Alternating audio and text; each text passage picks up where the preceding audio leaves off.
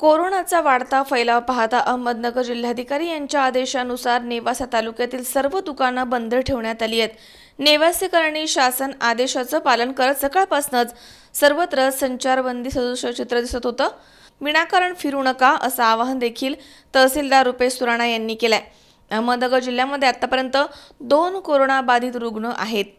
शासनाकडून कोरोना विषाणूंचा प्रसार थांबवण्यासाठी प्रतिबंधात्मक उपाययोजना करून जनजागृती सुरू आहे। त्या पार्श्वभूमीवर जिल्हाधिकारी यांच्या आदेशानुसार नेवासा तालुक्यातील सर्व दुकानं बंद ठेवण्यात आली आहेत। नेवासेकरांनी शासन आदेशाचं पालन केल्यास सकाळपासून सर्वत्र संचारबंदी दिसून आली आहे। तहसीलदार रुपेश सुराणा तसेच पोलीस निरीक्षक रणजित डेरे यांच्या मार्गदर्शनाखाली गुरुवारी 19 मार्च रोजी संध्याकाळी 4 वाजेच्या दरम्यान पोलीस पथकांनी आणि प्रशासनाच्या वतीनं ध्वनी क्षेपक लावून दुकानदारांना बंदचं आवाहन करण्यात आलं। दुकानदारांनी देखील त्याला प्रतिसाद देत तातडीने दुकानं बंद केले। त्यामुळे व्यावसायिकांसह नागरिकांची काही धावपळ झाली नाही। 6 नंतर शहराला संचारबंदीचं स्वरूप आलं होतं। नेवाशामध्ये बंदचे आदेश देण्यात आल्यानंतर काही वेळातच मुख्य बाजारपेठेमध्ये शांतता पसरली।